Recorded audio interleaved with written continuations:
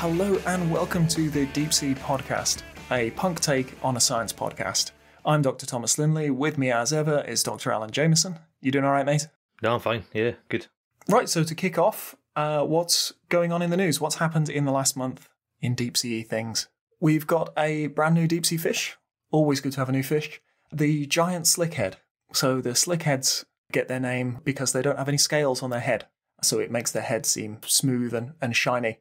It's not actually because of how slimy they are, although they are also slimy. They're from the Alepocephalidae family, and they're actually a member of the same order as salmon and trout. So they've actually got the little adipose fin. This particular new species looks really quite salmony, so quite trouty. It's strange for a deep sea fish. It was collected from just over 2,000 meters in Tsuruga Bay in Japan, and it's an absolute beast, really. That's what's noticeable about this. What did they call it, Tom? What did they call it? I'm going to get to that because it's good. It's a good name. This is a good one for our an ass fish by any other name would smell a sweet fish name segment. But basically these things usually max out at about 75 centimeters, and this absolute beast was 140 centimeters, 25 kilograms, really, really big, robust fish. The other ones also mainly feed on jellies. They're quite low energy fish. They sort of hang around. But this was actually a piscivore. It eats other fish. It's a very active top level predator. It seems to be at a higher trophic level, a higher predatory level than a lot of things we see in the deep sea. They're also scavengers as well. What did they call it, Tom? What did they call it? Okay, to get to it. So the Japanese name they gave it, the slickheads in the Japanese common name for them are essentially named after sumo wrestlers. It translates roughly to massive sardine is the name for the slickheads. And since this is the biggest of the slickheads, this is the biggest of the sumo wrestlers, they named it Yokozuna Iwashi, after the highest level of sumo wrestler. So even amongst these massive sardines, these sumo wrestler fish, it is the highest level. Can I have a t-shirt with massive sardine written on it? But then it's a picture of a sumo wrestler. Yeah, that's quite cryptic, isn't it? Massive sardine, sumo. Not particularly deep sea, but another random little thing that's going on in the internet is people are really into sea shanties. I don't know where that's come from, but like TikTok is now all sea shanties. Do you like a sea shanty, Tom? Are you into the wee shanty? Is that something that happens in the Lindley household of an evening? A wee shanty over the fire? No? My granddad was in the Navy, but we're not a seafaring people. We're from the Midlands. Oh well. It took a war to get us to sea. All right. How about you? I've never shantied. But your family motto is look to the sea, isn't it? Something like that, isn't it? Something to do with the shore. It's like get off the sea and get back on the shore again, or something like that. To hell with the sea. But it didn't involve shantying. But you've got more of a nautical theme than... Oh, there's anchors on the crest. On the Jameson crest, there are anchors, yeah, which suggests all sorts of nautical and interesting shanty-like activity.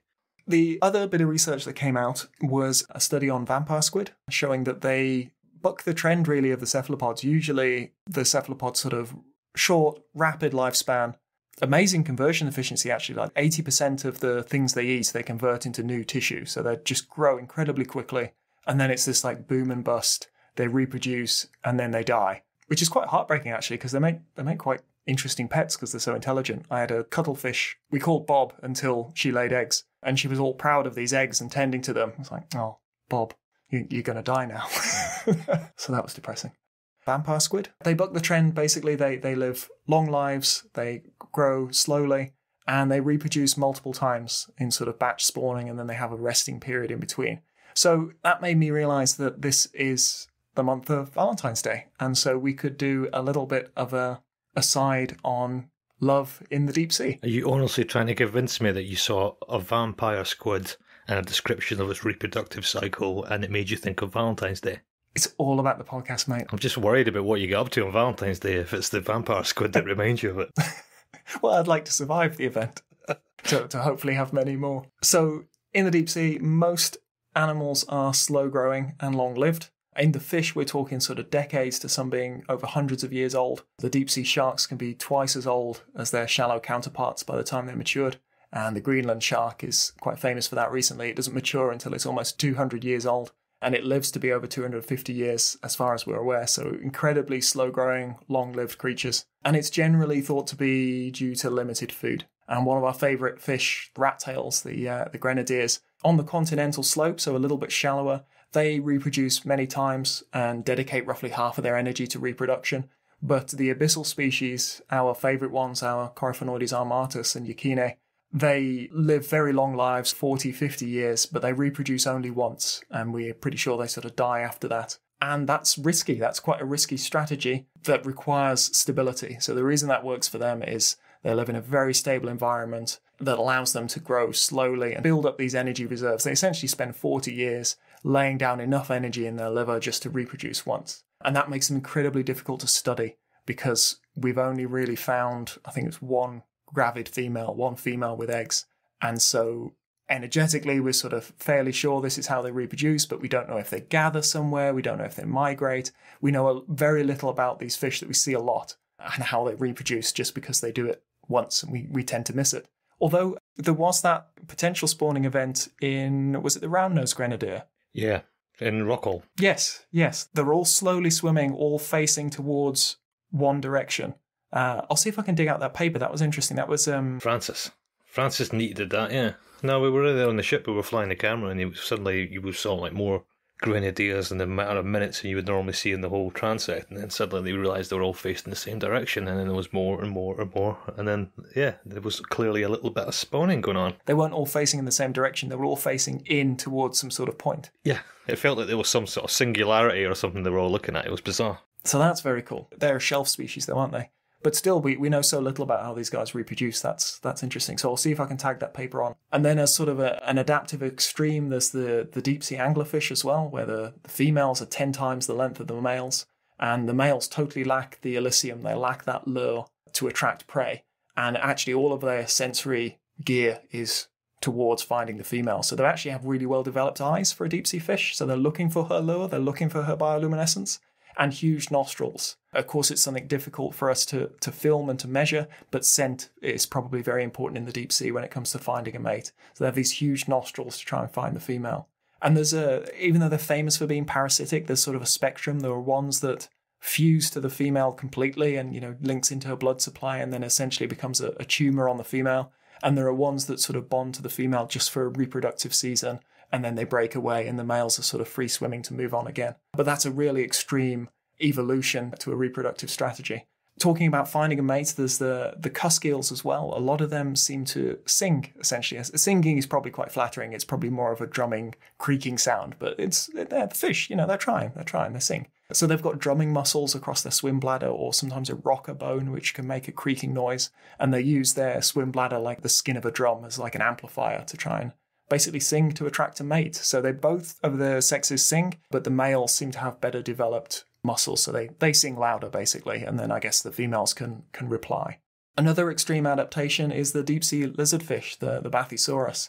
So they're unusual in being simultaneous hermaphrodites, so they're both sexes at the same time, which is really rare within invertebrates. The first to develop it, as far as we can tell, and they were the largest vertebrate clade that has simultaneous hermaphrodism. And there's not any evidence yet of self-fertilization. So it's not a self-reproduction kind of thing. It's more about hedging their bets, basically. They're sit-and-wait predators. They don't run into many of their own kind.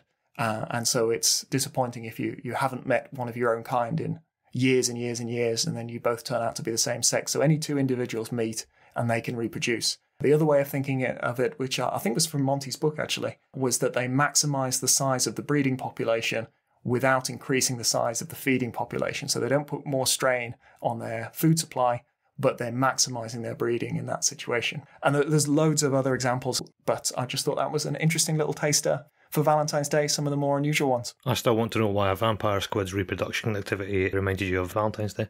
I think there's a bigger story behind that statement. Do you think we need to flip the camera and really it's me that we need to be picking apart my reproductive strategy? Definitely. It was at least reproduction, which It's supposed to be the festival of love, not reproduction. I think there's a subtext.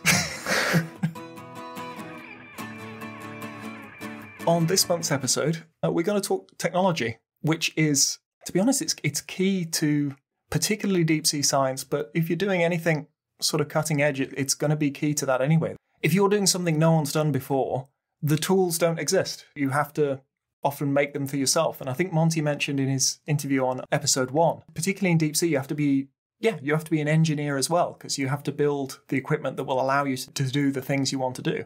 And I think a lot of certainly for your career, Alan, a lot of things that stepped you ahead was basically being the first person to have this equipment, the first person who could go to these places and get this footage back. But it's a particularly difficult one within deep sea. It's kind of what forces it to be quite an exclusive club, because it's experimental tech, really expensive tech, and it's risky. Inevitably, you have to subject it to an extreme environment, and there's a high failure rate.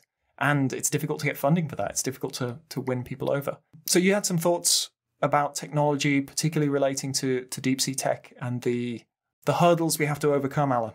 Yeah, I think we're going to talk about the cost of going deep. What do you think? I mean, the psychological cost is enormous. Psychological cost is normal, but financial cost, let's think a little bit about that, right? So the American economist and Harvard professor Theodore Levitt once said something like, people don't want to buy a 1/4-inch drill, they just want a 1/4-inch hole, right? So think about that for a while. So within the science literature, there are many contemporary opinion and perspective papers in high-impact journals discussing why action must be taken to preserve the deep sea or the oceans, whatever it may be.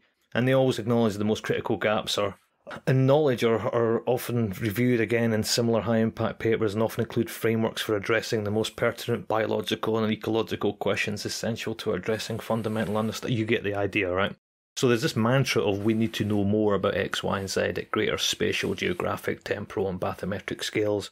And to be honest, on scales never before attempted. And it's reiterated countless times to the point it literally makes people burp with exasperation. I don't know if that's actually true, I added that, but anyway. Few rarely address the all-important issue of how we're going to do this. And this has become a frustratingly cyclic rhetoric that descends into a long, slow downward spiral into the darkness, like the icy corpse of Leonardo DiCaprio at the end of Titanic, or even Ed Harris's harrowing descent into the abyss in the film The Abyss. But for society to absorb meaningful research, scientists must reconcile insights derived from theory, which is your chin-scratching department, with detailed exploration and experimentation in the field, which is where the real heroes are, and of course broad-scale ecological trends, which is where the sense of natural world is decimated in the search of statistically significant p-values. But this requires a level of applied research which simplified model systems can't mimic, and laboratory experiments rarely represent real-world multifunctionality in the deep sea, and for that we need technology. We need to get underwater. So we need technology developed at a spatial, temporal, geographic and bathymetric scale that truly and meaningfully represents the estimated 435 million square kilometres of deep sea. And in the current era of climate Armageddon, how do we do it quickly? And how do we do it while avoiding the creation of an artificial yet malevolent neural network-based superintelligence system such as Skynet? The slow progress of deep sea biology is often largely a result of equipment being ridiculously expensive. So new technologies underpin discoveries that challenge major ecological hypotheses, but it by no means addresses the issues that deep sea technology, particularly for biological applications, isn't inherently very, very expensive. So while no one would criticise recent advances in deep sea technology in terms of capability, we cannot afford it on the scale that is needed at a reasonable cost, and so the piecemeal model system keeps going, albeit even better technologies that still fail to address the scale and urgency that is absolutely critical. So yeah, sure, we've got ROVs and submersibles, but in the grand scheme of things, there are very few in numbers and they're not easily accessed by everybody. So even if we look to develop smaller and more numerous vehicles, going deep is still crazy expensive, even at the individual component or instrument level, regardless of the vehicle platform. So imagine having to pay $50 for a 1/4-inch drill to get your 1/4-inch hole in your kitchen wall, but then having to pay $200 for a 1/4-inch drill to get your 1/4-inch hole in the upstairs bedroom, and then pay $2,000 for a 1/4-inch drill to get your 1/4-inch hole in the roof. At the end of the day, you have 3 1/4-inch holes, exactly the same. And that's something that happens in the deep sea business. It's very odd. So one of the reasons deep sea biology is so expensive is because scientists are constantly using equipment designed to maintain an air cavity, and they do not necessarily want or even need that air cavity and probably never even thought about it. So this problematic little space is a package of air that surrounds the electronics and sensors that needs protecting from the external seawater to keep them dry, to stop them being crushed by pressure. And these unwanted airspaces are costing deep sea science millions of dollars and actually don't offer much in return, in fact nothing at all in terms of quality and quantity of data. A good example is underwater camera. So here we have a scenario whereby there is, for example, a 10 megapixel camera capable of taking a photograph every minute, let's say. If this was operated by divers, this camera could be readily housed in an inexpensive plastic tube with a plastic acrylic window on it or something like that, relatively cheaply made.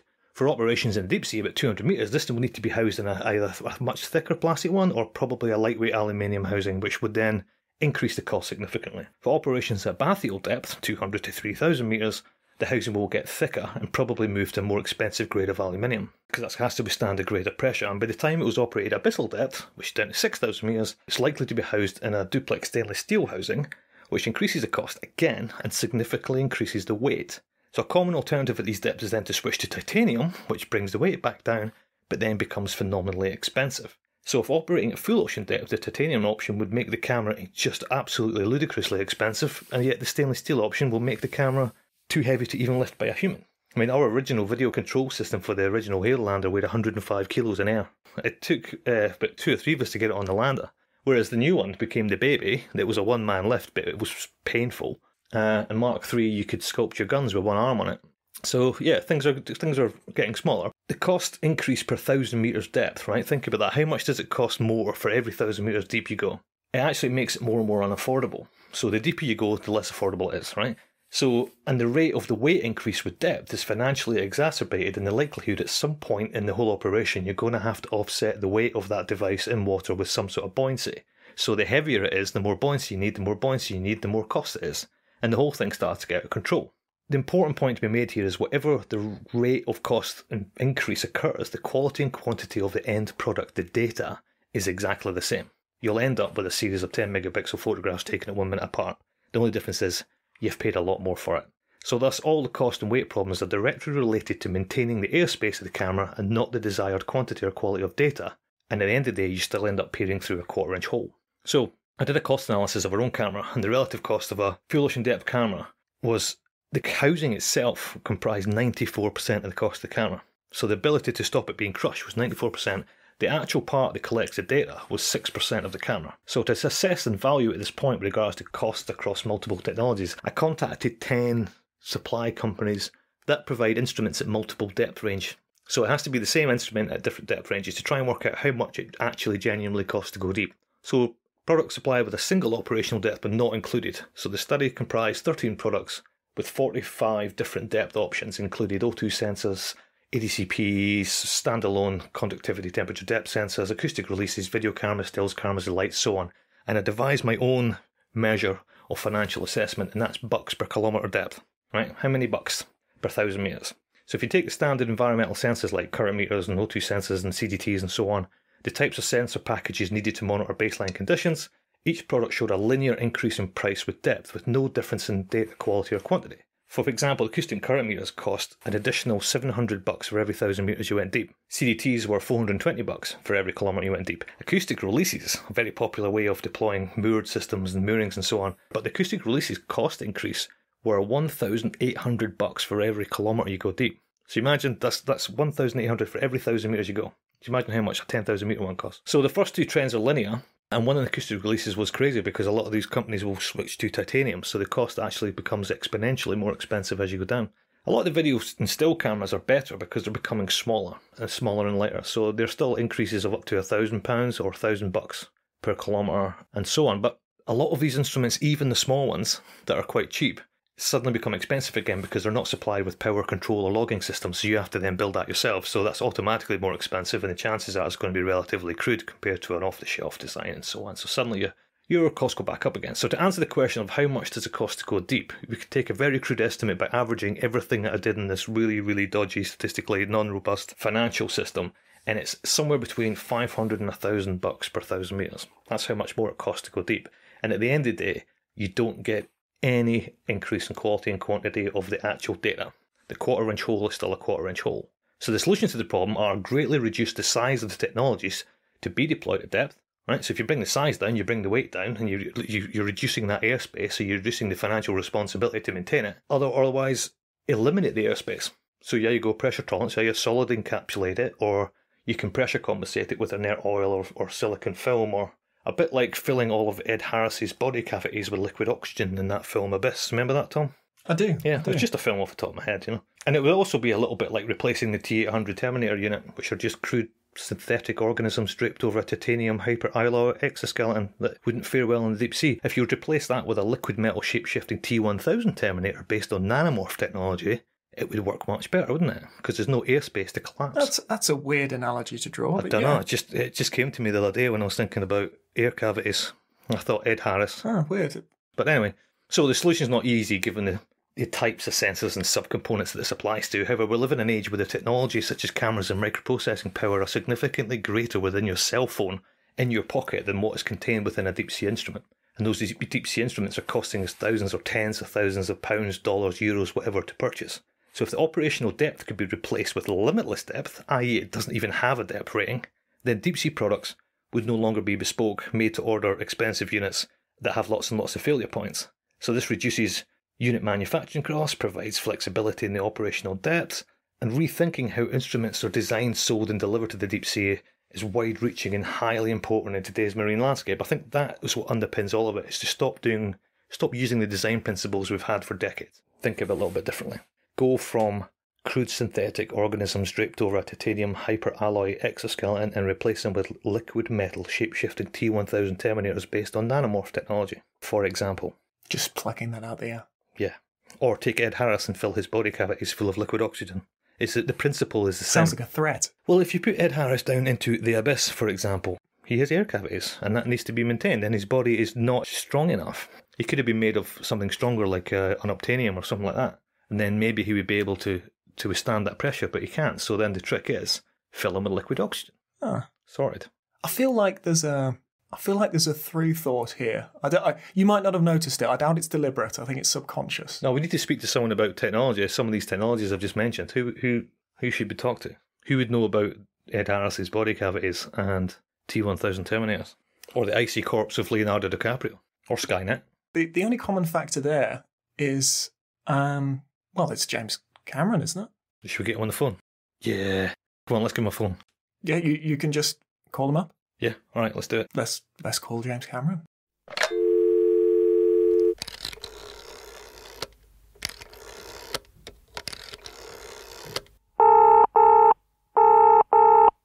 Mr. James Cameron joins us today from New Zealand. How are you, James?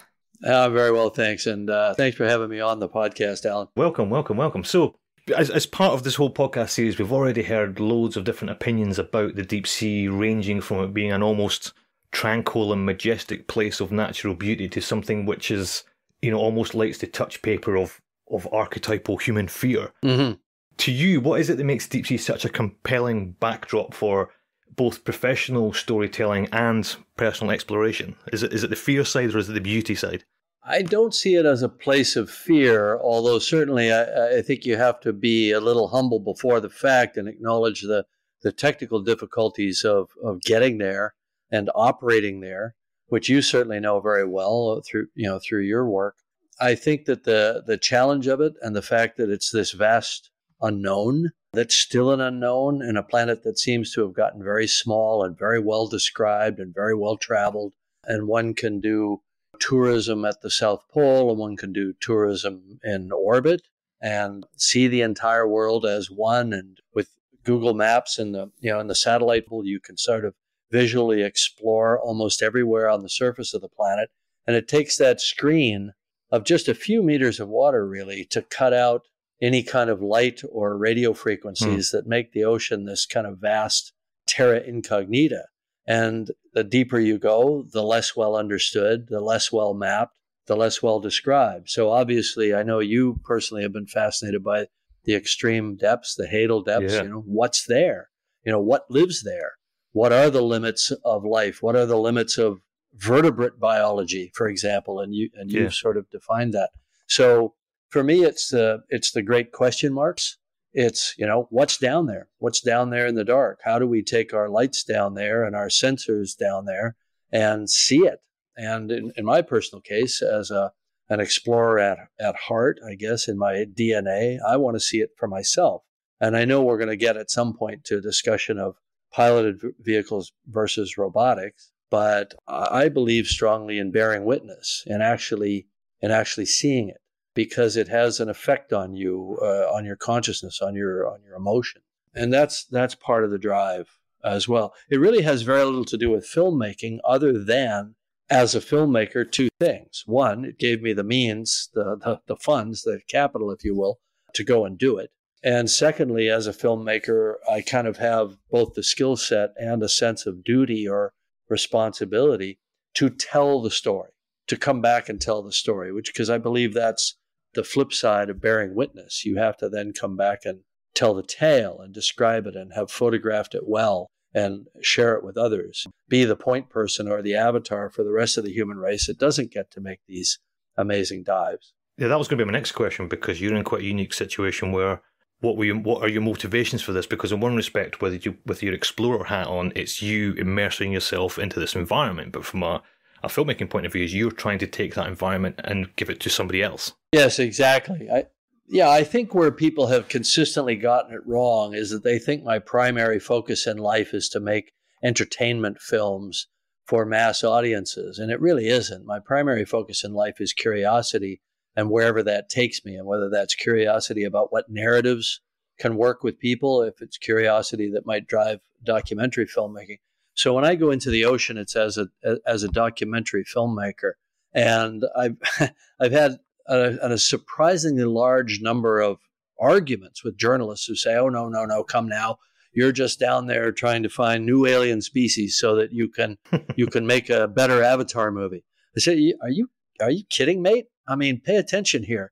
I've got the best designers in the world making up aliens left and right, and nothing that we do can compete with the imagination of nature itself. So I'm down there as a seeker, as a sojourner, as a supplicant, if you will, before the majesty of nature in all its glory. That's where I worship. That's my church down there. So it's really got virtually nothing to do with making a better Avatar movie. I'd say it's more the other way around. If I make a good film and people go see it, I get money. I take that money and I put it into developing submersibles and deep ocean robotics and cameras and lighting systems and so on. So the theme, if you like, of this particular episode of the podcast we're going to do is technology, because we haven't really touched on that yet. With that in mind, when we're talking about deep sea, we're talking about, hails at depth and things like that. You're looking at high pressure, massive distances from the surface, cold temperatures, everything which is challenging, everything that is technically problematic. So, from your opinion, do you find the technical challenges something of an obstacle, something which is you have to, as a hurdle you have to jump to get where you want to go, or do you see it as part of the enjoyment of the journey?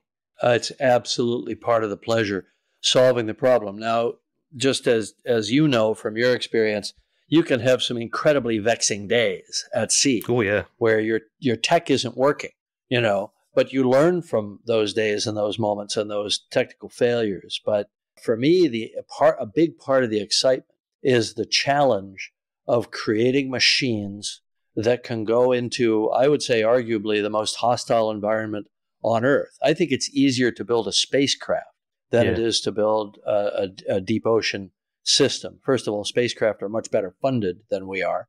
But secondly, you're dealing with pressure regimes that butt right up against the edge of material science itself. When you're dealing with hadal depths, you're at the failure level of the actual materials themselves. And, electronics despise seawater, because it's an electrolyte, a conductor, and it fritzes them out. And you've got total darkness. You've got the complete inability for electromagnetic radiation to propagate through the water. So you're entirely dependent on acoustics for navigation and comms, unless you can get a fiber tether. When you're dealing at hadal depths, it's pretty hard to run a big fat armored cable, run power down there, 10 miles or so, because everybody think, oh, well, it's only 7 miles, but you've also got scope on that cable as it gets deflected by currents and as the ship moves around at the surface and all that. So you're really talking about sort of a 10-mile cable. You're literally up against the tensile strength of the steel in the cable itself. So these light, elegant fiber optic cables work, or fully autonomous vehicles. Then you get into some really interesting areas of tech where, as we expand our ability to have AI and deep learning and machine learning and so on, we're going to build smarter and smarter vehicles to go down there and perform more and more of the tasks that previously required kind of real-time human-in-the-loop control system. So that's an exciting development, I think, personally. I don't know how you feel about it. I think it's interesting when you speak to engineers who specialize in corrosion as well. So they list all these things, Yes. and on top of everything else, the sea is also trying to eat your gear. It's physically dissolving it. Sure. And so you have to be careful where you put your your sacrificial anodes, and you have to be careful metals about dissimilar metals in contact, and people tend to favor ceramics because they're immune, but they have their own problems. I love the tech. I love the challenge of the tech. I'm not an engineer officially, but I've certainly managed enough engineering projects over the last 25 years to say that I know enough to be dangerous. I can run a good group of engineers toward a goal. And so that sort of project management skill is a learned art. But I love the technical challenges. But on those lines, I was going to remind you that a few years after you did the Deep Sea Challenger, I remember we were talking about trying to reuse some of the technology that was developed through that project. And I put together this enormous EU grant to build these crawlers for Hadal depth and all the rest of it. Yeah. And I remember the secretaries in the office when I came with this grant proposal, they're like, "Oh, James Cameron, that sounds like the guy who makes Avatar and so on." And I'm like, it is. So it was it was a really exciting project to put together anyway. But the point is, we got 4 reviews back. 2 of them said, "This stuff is brilliant because unless someone goes out and does this kind of stuff, we'll never be at the point of hypotheses-driven science." Right. The other 2 said, "This is rubbish. This is not hypotheses-driven science." And and this is something which has plagued everything we do. So my question to you is, where are we in terms of exploration and society's sort of take on what exploration is? I mean, the days of just going somewhere for the hell of it seem to be over, but yet they were extremely valuable days. Sure. I mean, the idea of hypothesis-driven science is that you already know a lot. You can extrapolate, maybe 5% beyond what you know and expect a result. Now go find the result you expect. So it's basically what I like to call confirmation bias science. You already know what's going to happen, and you only look at the data on the basis of what fits your hypothesis. So there's an innate trap there. I think it's much more interesting to just go and look someplace nobody's ever been. Look at the discovery of hydrothermal vents. Yeah. There was no hypothesis that existed that I know of, that chemosynthesis, those chemosynthesis-based communities existed down there. Somebody went down there, took a look, and said, "Holy, look what's down here. Look what's thriving. Look at this enormous amount of biomass. We didn't predict this. We just went down to see what was happening at hot vent sites at spreading centers. It was a geology expedition that suddenly turned into a biology expedition. That's what science should lean into more, right? Now, I think we know enough to make some fairly wild hypothetical predictions that might or might not prove to be true. And there was a good example of that from my Challenger Deep expedition. We had Patty Fryer on board and Kevin Hand from the Jet Propulsion Laboratory. And Kevin was very interested in serpentinization because it supports these big bacterial communities, and because he's studying Europa and trying to find analogs on Earth that might give us clues what we might find on the ice moons out there, Europa and Enceladus. He said, "Patty, where am I going to find serpentinization? It's never been seen at Hadal depths, at least supporting biological communities." And Patty said, "Well, if we look on the northern slope right at the margin of the sediment, or a little above it, we might see where the water is being pressed out of the rock from the ingoing plate way down underneath and coming up and surfacing there, or meaning coming to the surface of the seafloor." That's where we looked. We tried looking there in the East Pond, and I didn't see anything. But we dropped one of our landers right onto a bacterial mat at the Sirena Deep. And we managed to score a bullseye with one drop and landed right on bacterial mats and more or less proved the hypothesis, at least a preliminary sort of indication that they are much more prevalent than you would think. So since that discovery, they are all over the Mariana Forearc and they're all over the Java Trench Forearc. We saw similar things in Tonga. When you start looking at the convergence zones around the Pacific, they're everywhere. Immeasurable a number of these things.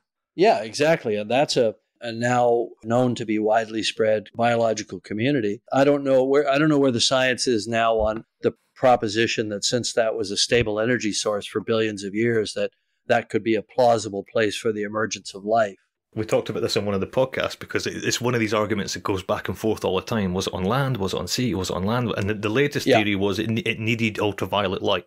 So that then just knocks out the deep sea. But then 6 months from now, I think someone else might come out and say, well, it didn't need ultraviolet light. It could have been hydrothermal vent. So I don't know. It's such a contentious subject that I think is... it is. It is. I think chemosynthesis, yes, but the where that is set is the big question. The next question I was going to ask was, a lot of your films deal with quite cautionary tales about technology or unchecked advancements and things like that. And so what are your thoughts on things like deep-sea tourism and industrialization and deep-sea mining? Should we be pushing for a greater presence in the ocean and then run that sort of apocalyptic film risk of getting it wrong? Or are you more for the more people in the sea, the more people will appreciate it, the more we might look after it? It's a really difficult question. Setting aside the depth factor, we're not leaving the sea alone. We're raping it just about as fast as humanly possible. Wherever there's a penny to be made, we're there. So we've pretty much cut huge swaths through the food webs. We've basically wiped out about 90% of the apex predator biomass, and now we're working our way down the kind of trophic levels practically to the krill. A lot of our runoff pollution has destroyed primary production in a lot of these eutrophic dead zones, 400 dead zones at the mouths of major rivers. We're basically using the oceans as a toilet in an unclosed loop. It's just open circuit. We're just dumping our sewage and our industrial waste. So I don't see how much more damage we could do to the ocean if we literally sat around and said, okay, guys, how do we screw up the ocean? Set it as a challenge. Yeah. I think it's probably naive to think that if it ever becomes economically viable to mine the deep sea, that we won't do it. Of course we're going to do it. We mined every other damn place. We're destroying the Amazon headwaters. We're destroying rainforests and indigenous populations in South America with gold mines and various other mining operations. So I think it's naive to think that we won't do it. So, I think as a deep sea community, it would be incumbent on us to try to at least get some guidelines in for how to do it with the least impact biologically to some of these ecosystems that we've barely studied. Some of the ones along the mid-Atlantic ridge and some of the other popular spreading centers, the East Pacific Rise and so on, are pretty well described. But such vast amounts of the deep ocean that just haven't even really been looked at with any kind of proper funding. It'd be nice if we understood it before we destroyed it. Yeah, we did a big thing earlier this year about a species from the Mariana Trench, which we found, and it was a brand new species, and it was already full of plastic. Yeah, and you're like, this is the first time this has ever been seen, and it's already done. It's already contaminated, right? Yeah, and I think that was the most tragic thing about that whole story was when people say, well, what does it do? What's this plastic doing to the animal? I say, well, we don't know what the animal was like before. Yeah, so there's no baseline. That's gone now. That was quite a tragic Well, we thing. either have no baseline or we have a shifting baseline, and the baseline is shifting so rapidly. You do the same coral transect 10 years later, it looks completely different. And then that's your new baseline. And then that new baseline becomes the baseline for another look. And our time series tend to be so far apart. We're spoiled by the fact that from orbit, we can have pretty much real-time monitoring of atmospheric movement, wind speeds and water vapor contents and all those things. We're just so spoiled that we get these Doppler weather maps that are updated in pretty much real time. We have nothing like that in the ocean. It's, I'd say, 5 orders of magnitude sparser data for the same kinds of dynamics of temperature and current and salinity and all those things that affect the weather and affect climate and climate outcomes. We need these vast sensor nets out there. We need these distributed swarms of small mobile sensors and so on that are reporting back to some central database in the same way that we have it for the atmosphere. And we just don't have anything like that. So sticking with technology, and this is a technical question I just wanted to ask you for my own selfish reasons. And that is, we spend a great deal of time and money developing or buying cameras to film for scientific reasons. But I think one of the things that I think we as scientists don't truly understand is the art of illumination, right? So let's just forget the big philosophical questions.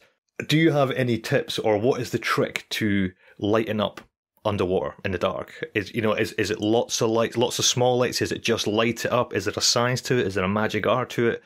Because I'm asking you because obviously you're coming at this from different perspectives, and I think it's something as scientists we get wrong quite a lot, and it could be done a lot better.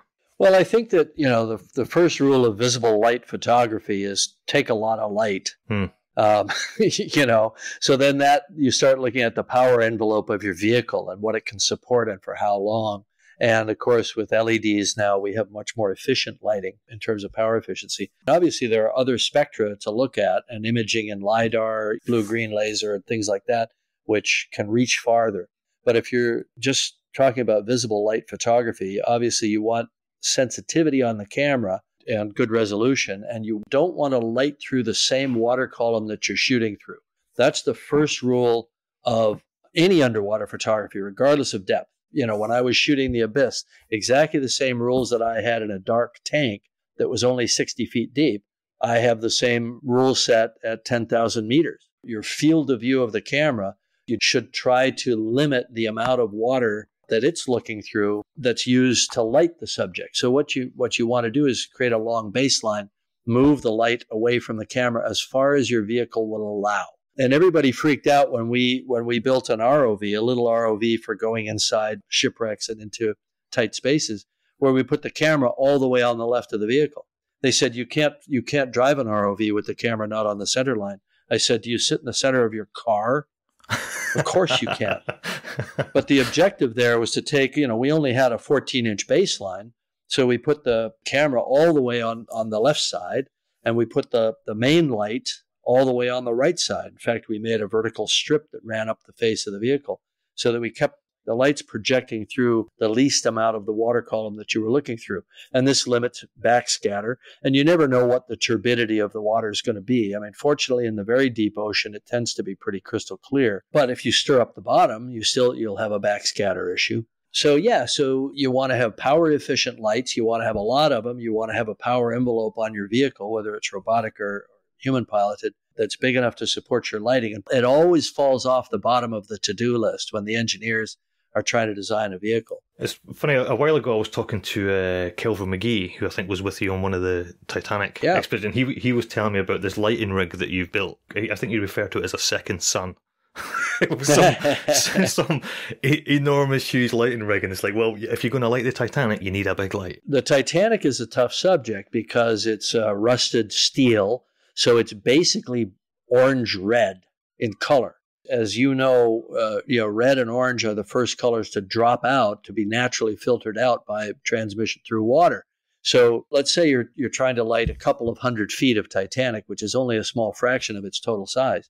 You're putting out light 150 feet away, and then it's got to come 150 feet back through the water. That light started out as white light. By the time it got to the wreck, it was now blue. What remained of it, the blue photons were getting through. And then it's bouncing off the Titanic, which is orange, which means that it's absorbing blue light and reflecting red, but it's not getting any red light. Now it's got to come back through the water column, that red light, what remains. So you're down to now 2% of your original photons. Now you're coming back that 150 feet, and it's filtering out, 90% of your red photons before it gets back to the sensor at the camera.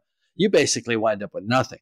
So we said we have to take a 1 metric shit ton of lights into the deep, that was our goal. I said, I want every light that anybody has anywhere that can survive that pressure. And so we rounded up the 1200 watt PARs that were available, and we bolted them onto a purpose-built ROV that was basically a big slab of syntactic and a bunch of old bits of kit that they had lying around at the engineering company. And we made a chandelier, essentially a down-pointing chandelier. And when it came on, it lit up the Titanic. It was actually quite impressive. That's how you light the Titanic. Yeah, I mean, how else could you, right? Yeah, but I mean, that's not practical. At the kind of depths that you're operating at, that's not practical. Necessary. It's fascinating. I never thought of that, the whole thing. Of course, it's rusty, it's red, it's the worst possible colour to film. It never really dawned on me before that was that would be a problem. But of course it is. It makes perfect sense. The only saving grace there was that there had been a slow deposition of proteinaceous snow, over the entire wreck. So it was sort of dusted by sugar, like you'd dust a cake. So we were able to get an image at least off the top surfaces of the ship. So another couple of quick last questions for you, and I think these are just for fun. The first one question is, with nearly 9 years of hindsight on the Mariana dive, is there one moment in that whole expedition that is the thing that you remember the most? What do you look back on with the biggest grin on your face? The way I operated the sub, I had a viewport, but we had a kind of an unusual, ergonomically unusual configuration where I was in a seated, cross-legged position, and I wasn't driving like a normal submersible pilot in a kind of reclined, supine on my stomach type position. So I was operating through a camera, through an HD camera with a wide lens, a 4K image. But I had it set up such that I could unship that camera, unmount it, and swing it out of the way and get my eye to the viewport, which took a bit of contortion, and a couple of years of yoga paid off to be able to do that, because this whole sphere is only 3 feet in diameter on the inside, and get my eye down to the viewport and just sit there and like literally bear witness with the naked eye to, arguably the most remote place on planet Earth. People have been to the poles. People have been to, all kinds of remote, difficult to reach places. But at least in terms of pure distance and depth and pressure and all that, it was, the most remote place one could access without going into space. And to just sit there and I remember looking out, and the bottom is very featureless there. It's like new fallen snow, which I think is actually an apt metaphor, because I think it's all been stirred up by some big seismic event in geologically recent times. And it hasn't had a lot of biological activity to mar the bottom with worm tracks and various invertebrate tracks like you normally see. I mean, you've seen a lot of benthos. You know that at least at abyssal depths, you're constantly seeing the records of activity, even if the animals aren't physically present. But I didn't see that. There's a whole road network there, yeah. Yeah. And I didn't see that. I saw just very sparse indications of that.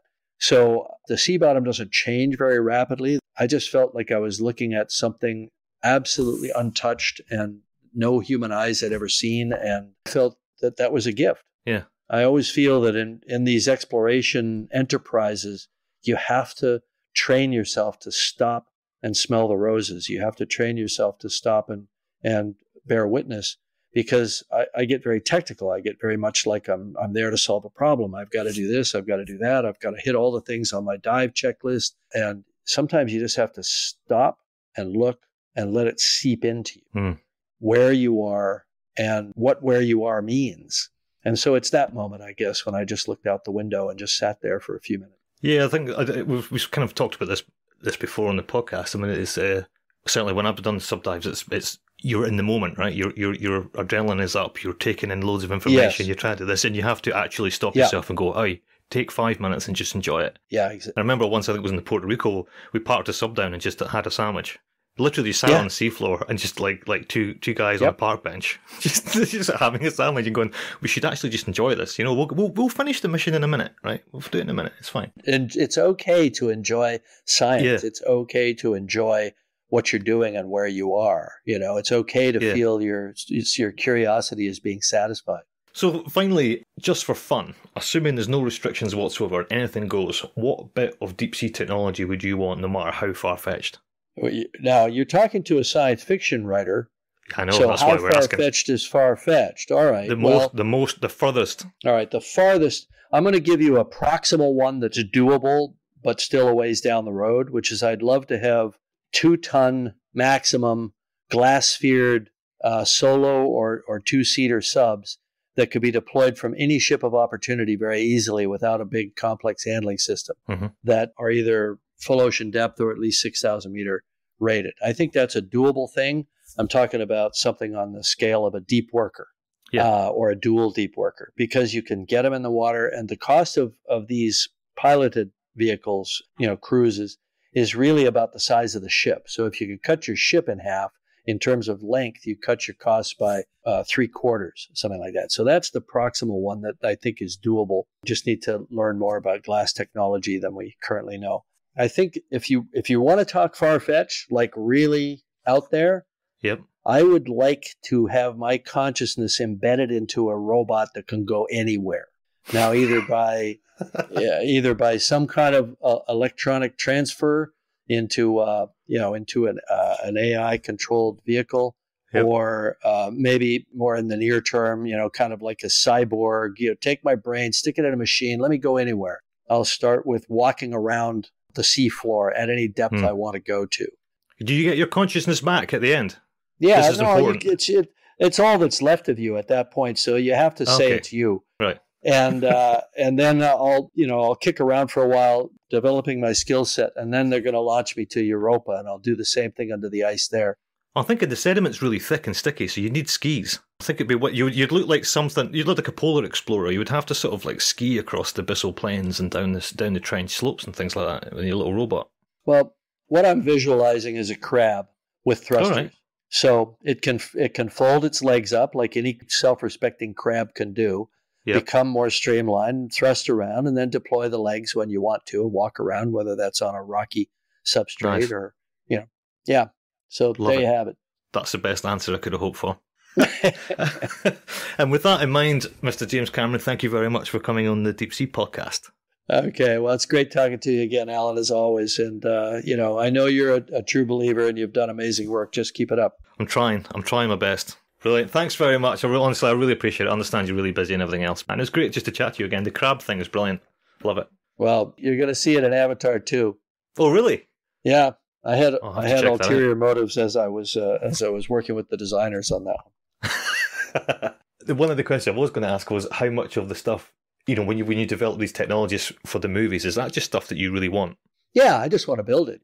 Yeah. If you can't have it in real life, you might as well just make it and put it in the films and go, yeah, I want a giant floating crab thing with my consciousness in it. That's actually just a wish list. Brilliant. Yeah, exactly. As you do.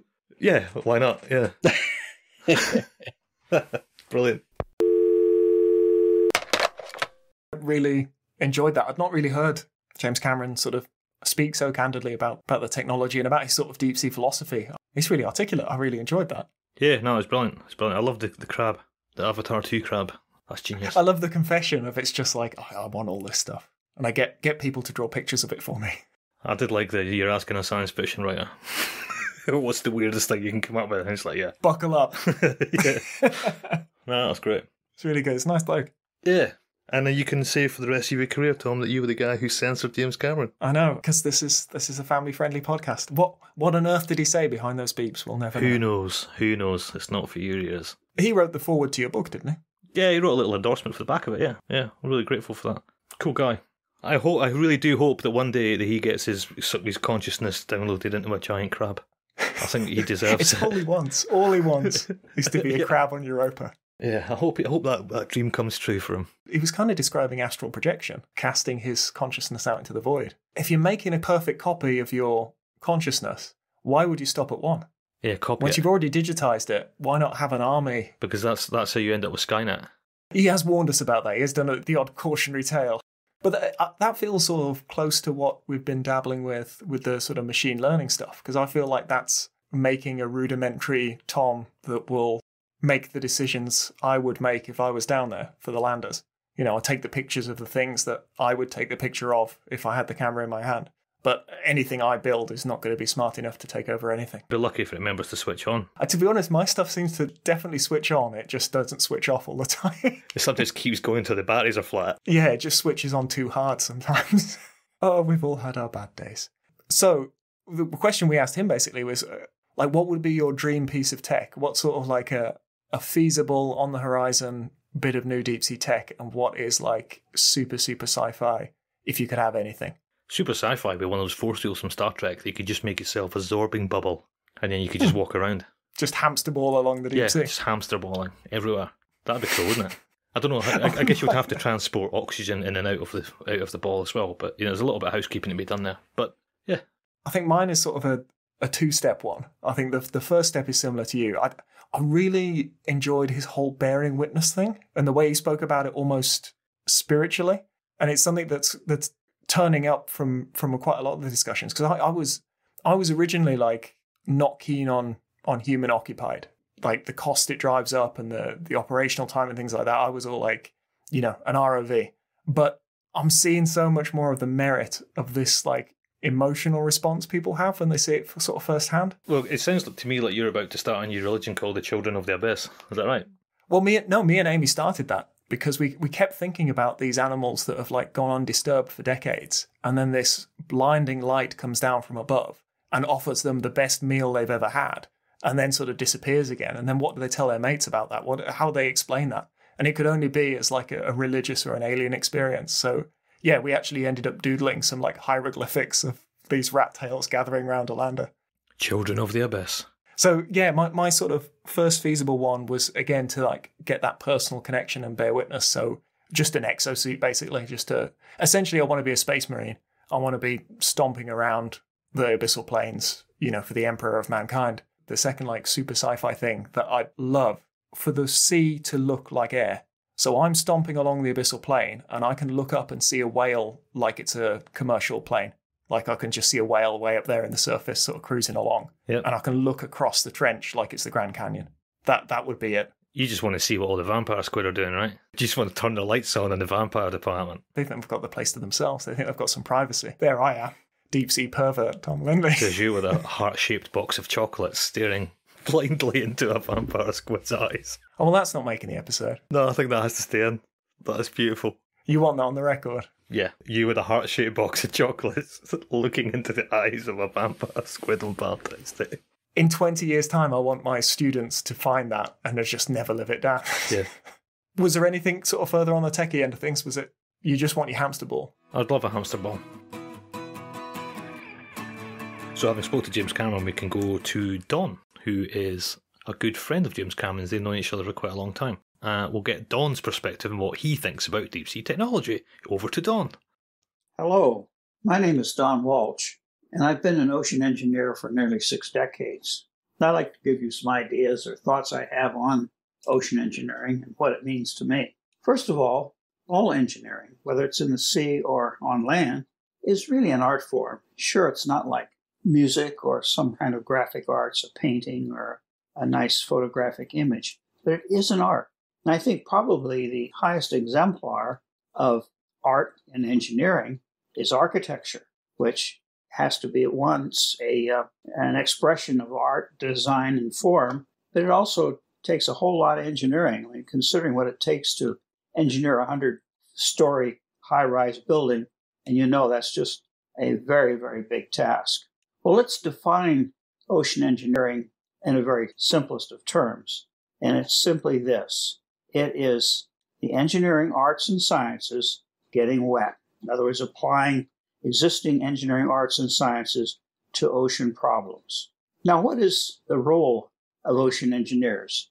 It really is to design and construct things, machines, if you will, that do useful work in the oceans. But ocean engineering depends on the inputs from ocean science or oceanography.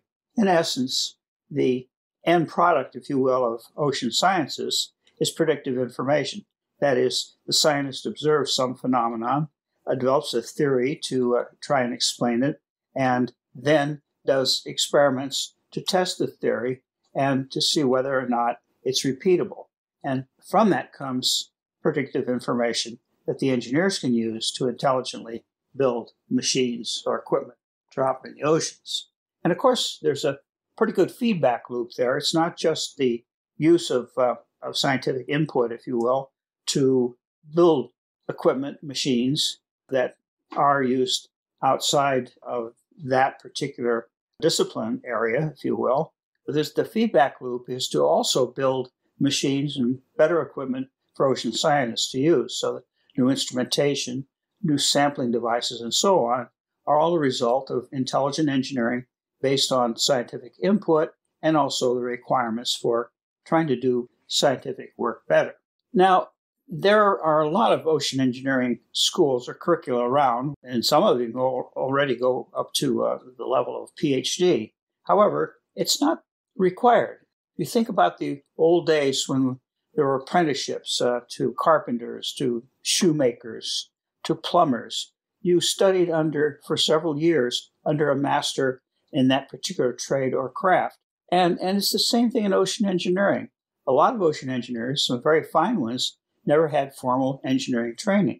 In fact, James Cameron is an example of this. I consider him to be one of the finest shade tree engineers I've ever met. Jim and I first met in the early 1990s when he was considering developing a one-person submersible to dive to the deepest place in the world ocean. I think that was around 1991. Then over the years, we interacted as he was developing this program.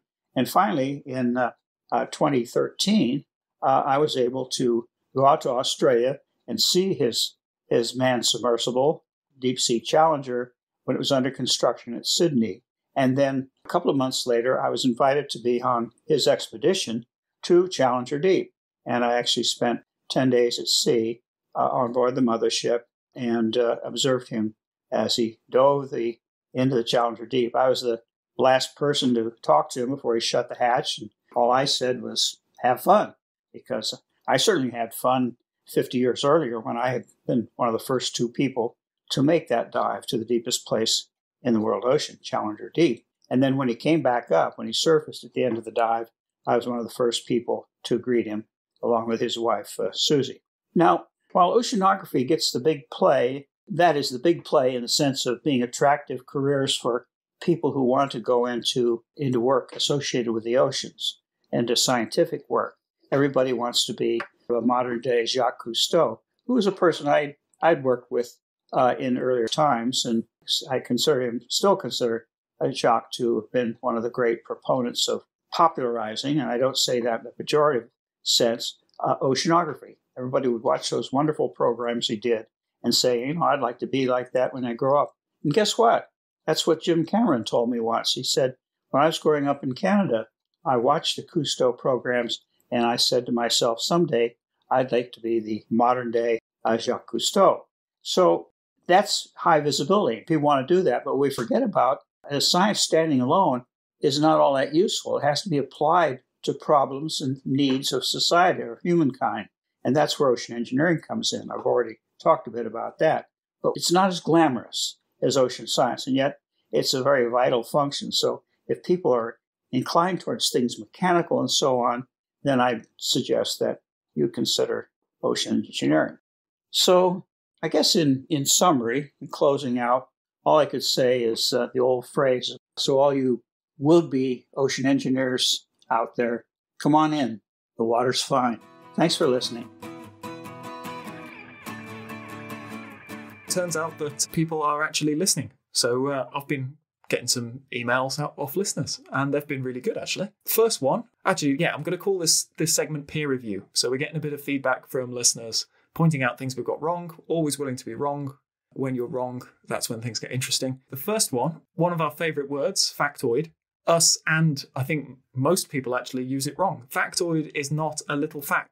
It means sort of something fact-like. So it's something that's presented as a fact, but in fact is not a fact and is untrue. So quite the opposite of what we were trying to use it for. So I thought that was really interesting. Shelley corrected us on that one. I will try and use factoid correctly.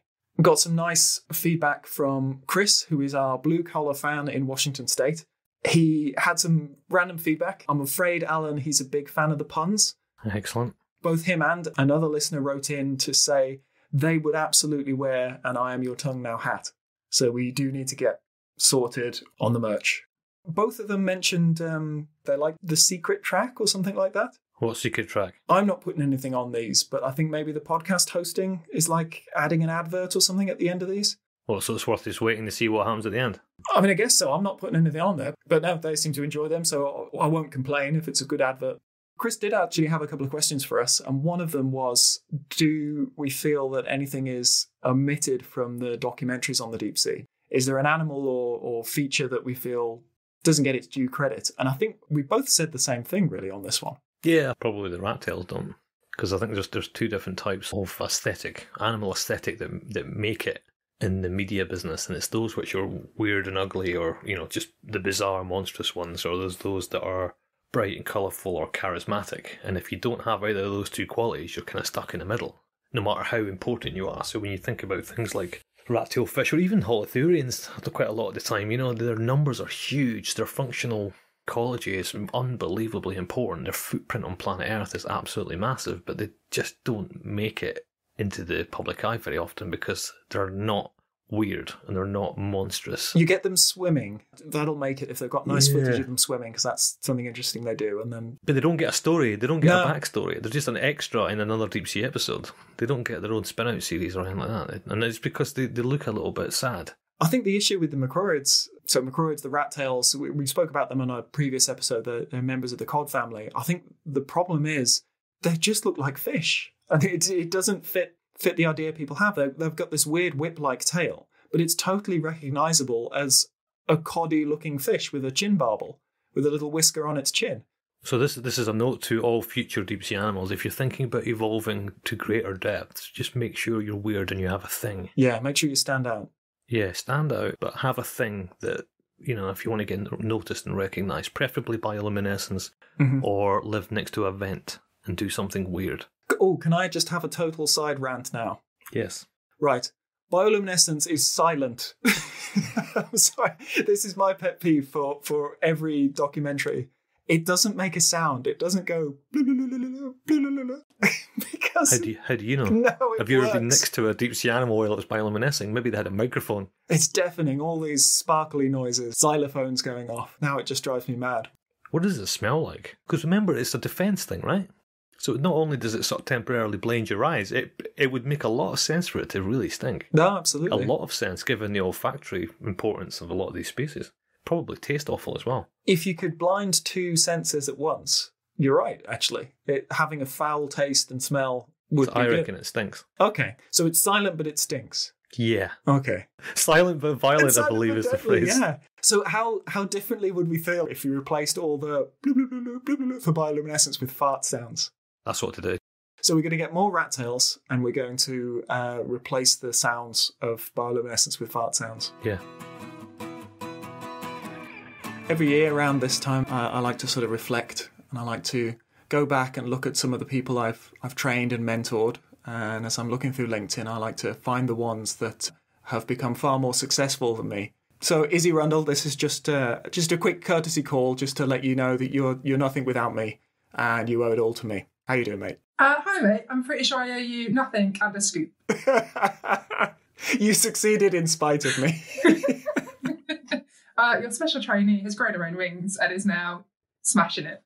You really are. Izzy's from my past life, where we used to be marine environmental scientists. So basically, before any big development like an oil rig or pipelines, there'd be a pre-development survey, and we'd be officially sanctioned hippies who would then go and make sure none of the lovely animals would be upset by that. What's your title now? Well, when I'm offshore, I'm a principal environmental scientist, and when I'm working in the office, I'm a senior project manager. And do you know how many days of offshore you've done now? Oh, God, I worked it out once. I think the most I did in a year was 226. Oof, no, I think I got something like 220, something like that. But that's a lot of time offshore. You don't have a life that many days offshore. You don't. You actually and when you are on land, you rock a lot because your body is used to the movement of a ship. But I think I worked it out once, and I think I've spent something of the 13 years been working at sea. At least half of those have been spent on the water, if not more. So you must have good stories. You must have hundreds of stories. Is there an appropriate one you can share with us now? You told me one about an intense storm. I mean, I slept through quite a lot of this, but there was an intense storm. We were off the coast of off the Shetland Islands, I do believe. And unfortunately, this storm came out of nowhere and caught two of our vessels, one of which I was on. I am renowned for sleeping through absolutely anything and everything. I've never been seasick in a day, touch wood. And I'm a napping pro. So this storm kind of came in and it was a bit rough, and that's perfect nap time for me. So I went to bed. It's perfect. It rocks you to sleep. It's a dream. The waves smashing against the hull, and you're like, groaning bulkheads. That's music to you. I mean, I had a good deep sleep, and I woke up as I crashed into the deckhead. And so, if anyone that doesn't go to sea, the deckhead is like the ceiling. I thought, well, I better get up now then, really, see what's going on. So I made my way into the mess, as you do when you're walking along, just swaying from side to side with the swell. The mess was destroyed. People were all kind of sat there. Some had packed little bags. They're all together in a huddle. One person was praying, and I was just like, you right? What's going on? Solid gold veteran. I mean, I don't know what it is about me, but I just sleep through those things. And honestly, like when you were down in the trough of the wave, like the peaks were higher than the vessel. And it was amazing to behold. You just feel how small you are, but at the same time, perfect for napping. We were lucky on that vessel because for anyone that is seasick, those cabins, they all had their own bathrooms. The other vessel that was out, not so lucky, everyone shared 3 bathrooms on one deck. When we finally met them in port, they said it was a nightmare because everyone was ill. Just what a bonding experience, though. You're really intimate by the end of that. I do love a good storm. I can remember trying to make it into Aberdeen. We had the bow thruster full force. We had both screws on full power, and we were going backwards 2 knots. We knew something had been damaged on the back deck because we heard something crashing around. And we found a square of weld just left on the deck. And something had been torn away completely. What's the rules? Like an inch of tack welding is a ton? So an incredible force had pulled this piece of equipment off. The really frightening thing was, could anyone remember what was there? We were checking our phones. Like, we still did the job, so it was obviously nothing we needed. But something had been torn off the ship and no one could remember what was there. I think that's classic, isn't it? On any back deck that you've like lived and worked on forever, it all just becomes a blur. So if something changes, you're like, something's different, but I couldn't tell you what. It's not my stuff. On we go. I mean, there is a bit of that kind of mentality, isn't there? Like, my stuff's all working. Sucks to be you. That's unfortunate. Yeah. And then when you know that when it's your stuff that's not working, everyone's sitting back being like, the roles have reversed. Especially when you've had like 2 weeks waiting for your time to shine, and every single day you've turned everything on and you've tested it, and then finally you get your shot. Yeah. And the camera won't initialize. Yeah. And everyone can roll their eyes. It's just like, why didn't you test it? You've had all this free time. No, every day. Every day I booted this thing up. Every day, green lights across the board. Now when I need it. They did have a lot of personality. Yeah, and depending on which unit you have. I mean, we've got 2 CTDs that we named Sally Gunnell and who was the marathon runner? Is it Philip or something? Anyway, because Sally Gunnell, she didn't, she wasn't flashy, but she got us there. She nursed us over the line. And the other one, she'd start off good, but fail. That is a thing. And they can be the same model, can't they? Yeah. They can be exactly the same model, and one will have a personality. Yeah, exactly that. And all the people's quirks. I mean, I remember people being like, you must tie a spanner with some bulldog to here or it won't work. And I never did that, ever. But some of the people swore by it. It's those kind of, when you go offshore and you get those like superstitions. So if someone once tied a spanner there and it worked for them, they will forever always tie that spanner. Maybe you've been trying this thing for the last 3 hours, and anything you did the time it worked, even though it was total fluke, that'll be it from then on. Yeah, you never do anything different. Thanks so much. We'll definitely come back for more stories, because I know this is just the tip of the iceberg, and we might talk a little bit about careers in marine science and non-academic careers, being a hero and fighting the good fight within industry. Oh, well, thank you for having me, Tom, and I am more than happy to give you some more stories or talk about what I do for a living. And that concludes this month's episode of the Deep Sea Podcast. It seems to be steadily growing, and we're certainly enjoying doing these. It's a lot of work, but it's a lot of fun as well. But in order to offset the large amount of time it's taking, unfortunately, we're interested in looking for sponsorship for the podcast, and we'd rather it was something relevant. Maybe a technology company, products for the deep sea. We've talked a lot about technology and what makes good and bad technology a little bit on this episode. So if there's a company who would be interested in sponsoring the podcast, please let us know and we can figure something out. I hope you're all doing okay, and we will deep see you next time. Take care.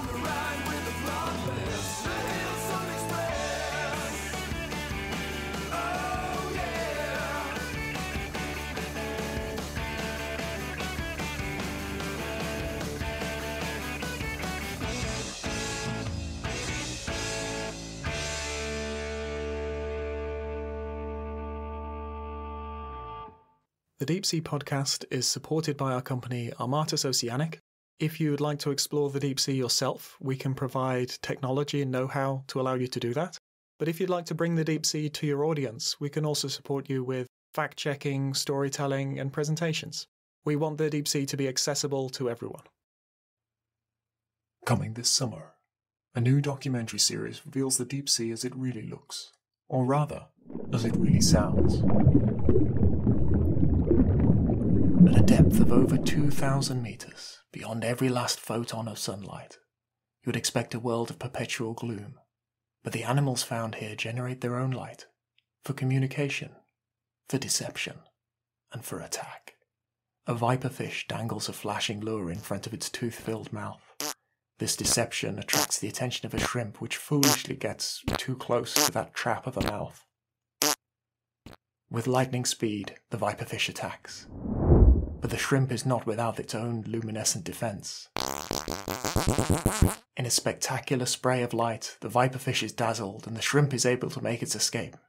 This is not a world of darkness, but one filled with but one filled with spectacular light show of incredible beauty.